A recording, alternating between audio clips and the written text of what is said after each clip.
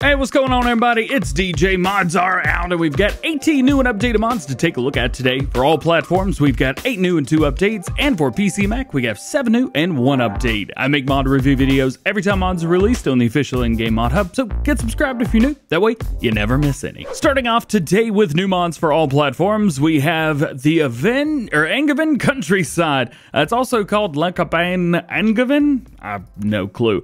This is a French map from Mail LTA. You got 2 cow barns, big barn, 2 sheep folds, 1 stud, don't know what that is, 1 CUMA, and 1 BGA. So we've got a lot of things that were not translated properly through there. We've also got 155 fields that are purchasable individually, which is great to see. Nothing is squared off whatsoever. So you come through here, gotta choose whatever you like. A lot of itty bitty little farms, or if you want to spend $1.6 million, you can get yourself some logging areas as well. You can also buy the outside of the map for a total of $18,655,000. Goodness gracious. Let's take a look at what you guys get in on items. So we have the Star 85. We also have the Voucher and the Massey. This is looking a lot like the European map tractors, and it looks like that's exactly what they've done.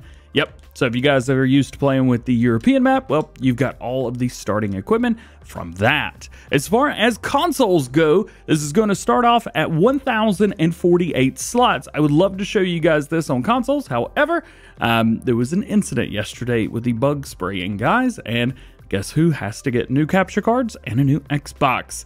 Good things are happening. Not really. Yesterday was awful. I'm not sure what the slot count usage is going to be after everything's said and done if you delete things, but just a heads up there. New map, out now, all platforms. Next, we've got the work cap. This is from Rick Black, Label, and TWD Modding. This is going to go on your front telehandler, and you can go inside of it, raise it up. They say it's ideal for use when working in high trees, making work a little bit easier. Also, if you're making videos on YouTube or anything like that, you can also jump in this and use it for taking thumbnails and things like that, especially if you're on console. I've always used a telehandler. You just run up the back of it, and now you've got a nice, beautiful raised area. So try that, check it out. I think this is going to be very, very useful to quite a few of you guys. Next up, we got a placeable BGA for you guys. This is from Mifew FS. They got a bunch of stuff on Mod Hub. Definitely check out what they've done.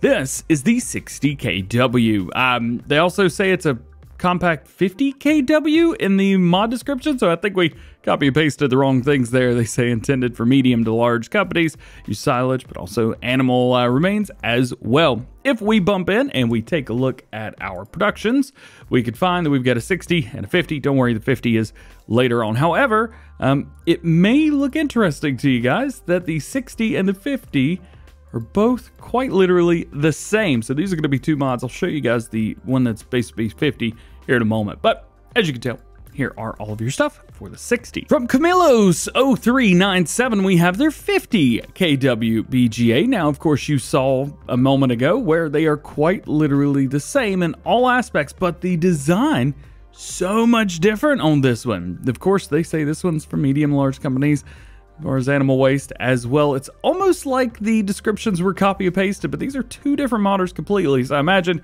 these are just coming from base game pieces. Again, if we take a look, we've got silage, slurry, manure, sugar beet cut, all exactly the same. Exactly the same. Crazy. We've also got the shed solar panels. Here we go. This is going to be from Matty J Mods. Good to see Matty J go put some stuff out today. It's got plenty of room inside. We've got a bunch of lights. Goodness gracious, that's a bunch of lights. They say this is a planked large shed. Daily upkeep's going to be $15 per day. Price is $45 grand. It is seasons ready, which is awesome, and it gives you $150 daily, depending on what you've got. So this is kind of cool. I had a hard time finding it at first, but it's super easy. It's just in sheds, and it's right here. The pictures don't line up quite right, but you'll find it totally easily. By the way, I know it says $150 daily, but as you can see here in easy mode, $2,880 a month. So you may be making a lot of money, especially if you're doing 1 day, year, seasons-ish. Yeah, it's going to be wild. All right, we also have the water tower. Ooh, I can't say that. It's up at the top left. Check it out. 25M3VBR25U12. What a name from Russ Agrotech. What is this? It's a water thing, man. You just get your water from this. It's the water tower. All you're going to find it in is buildings right here in the water tower itself. It's only $2,000. There is that. We're seeing quite a few designs that look exactly like this. I don't remember seeing anything like this in Farming Simulator 19, but here we are. And it's here, so check it out if you want it. Here's one that's really cool. Your next to last new mod for all platforms today is the concrete fence and gates. And boy, do I love these.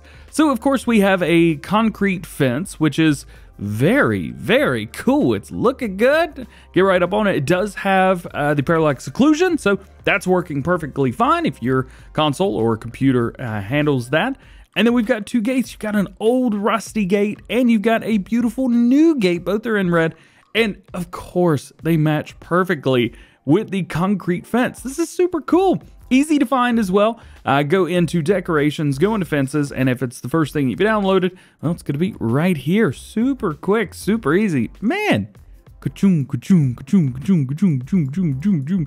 I love the fence thing. And your last new mod for all platforms today is going to be the Rustic Fence. This is from Ragaman 2414. Let's plop down to the ground. Take a look at these. So here is going to be your fence. I will say, not as highly detailed as other things that we've seen, so heads up there if you're looking for that.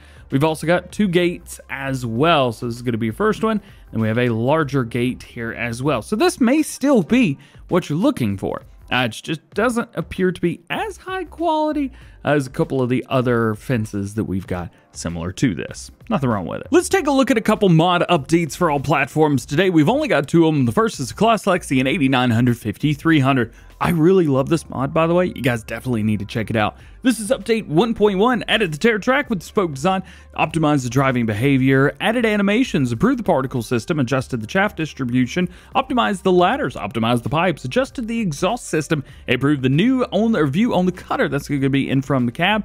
Also, they've added new configurations for beacon light, field sensor, and ladder, optimized the model, adjusted the materials, and adjusted the prices to the base game. This is a huge update, and if you're using it, definitely get the update. And your only other mod update for you guys for all platforms today is going to be the heavy duty shelf. Now I'm going to try something real quick while we're in here. We're going to try and exit out of that and then come back in, and nothing appears. This is going to be fun. This is update 1.001. Fix the shadows. Objects that didn't cast shadows now cast shadows. Making our way into new mods for PC and Mac players, we have the Kumm KTR 18500. This is going to be an 18,500 slurry tanker and is going to be 9.9 tons, almost 10 tons empty. It'll be very, very heavy once you fill it up though. 200 horsepower required, so not too bad there. And it's a 10 mile per hour working speed. How does that work? Well, we've got a 3-point on the back, so you hook up a drag hose or an injector, something like that. That's how you get your slurry into the ground. Wheel brands, we have Trelleborg, Vredstein, Nokian tires, nothing too crazy through there. You can change up your design here between Kumm white and black, and we have a main color. Now this is nice because we've got a couple of old colors, things that you would be used to seeing with this, but they've also given you the free range to paint it whatever color you want, which is nice. And of course, we've got your license plate on the back. If you're looking for some rollers, Blend Art's got you covered. Today we've got two different rollers. We have the PB5032 and we have the HMR2. Now the HMR2 is going to be carried behind. This version, however, is kind of a trailed roller. I like the way these look. Weighs 6 tons, super heavy, though rollers in game are quite heavy anyway. 54 horsepower, 6 meter wide, and 9 miles per hour. Rollers, you've got a smooth roller, you have a toothed roller, you have the Cambridge roller, which we're used to seeing base game, so choose whichever ones of those that you like. Main color, we'll take a look here. So this is your color palette. We'll stick with a nice Forcer red, looking good there. Design color, let's go green. So that's going to be, ooh, the hydraulic cylinders, nice. Design color, let's go bright yellow. Is it just the ends? It's just the ends. All right. A rim color, that's just going to be the rim color on the back. As far as this version, this is a trailed version. So we've got a folding arm, left, right, however you want to do there. We have the same toothed rollers and everything like that. Main color, of course, will be your main color, and design color, I assume, yeah, same thing. It's going to be on the very end. So if you want a folding big piece right here, you go with that. Or if you want to create your own little setup right here, 2 meters wide each, you could do that. That's kind of cool. And another update real quick for you guys. The Angevin Countryside has already gotten an update. This is the 1.001 version. Like, what was that? An hour after they released? Corrected the wrongly placed water plane. So there you guys go. There's a quick update for the Angevin Countryside. Your next new one for PC and Mac players today is a kind of a cool one. This is the enhanced bunker silo from Team LTW. This script extends the silos with the function to open them completely. This allows a silo that is not yet empty to be refilled and then closed again for fermentation. Opening the silo completely will revert the completed fermenting process. That's kind of neat. We've also got the wood harvester measurement mod. Now this is showing as a brand new mod, so I'm not sure what this whole 1.003 business is about. But basically, if we go up to the top, you've got wood harvester add-on to measure the count and volume of cutted splits. There's also two different types of splits. You got log and pulpwood. Threshold values for pine and spruce logs and pulpwoods can be changed from the menu. You can see there all of the different things that you got, and they've changed a few things as well. This is a new mod, is what this is, but it's 1.03. Get them. Here's one that might be useful for you guys. Optional fertilizing. So this fertilizing functions on seeding machines can be switched off separately from the seeds. This is going to be a value of shift and then the letter V.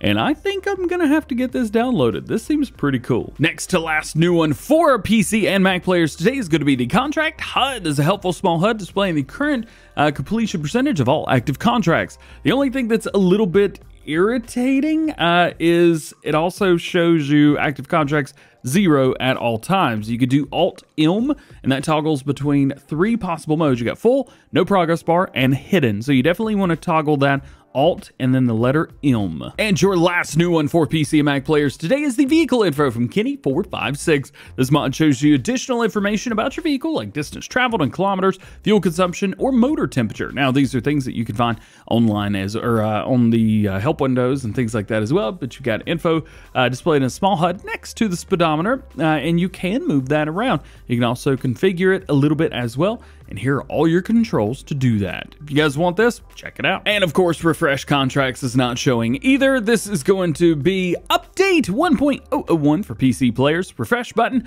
also now works on dedicated server. I wish I could refresh this so it would actually show me the thing. Come on. Well, guys, that is going to be it for today. A new map is here. I hope you guys enjoy playing on the new map, the Angevin Countryside. This was a map that was out in Farming Simulator 19, so if you remember it then, maybe it will be very familiar to you guys now. Also, stay tuned. We got Farm Sim news coming out a little bit later on today. Check the pinned comment. It may already be linked there. All being said, I hope you guys have an awesome, wonderful rest of your day. We're halfway through the week. Oh, and Giant said update 1.3 sometime this week. I don't know when, because we'll find out, and we'll see you later.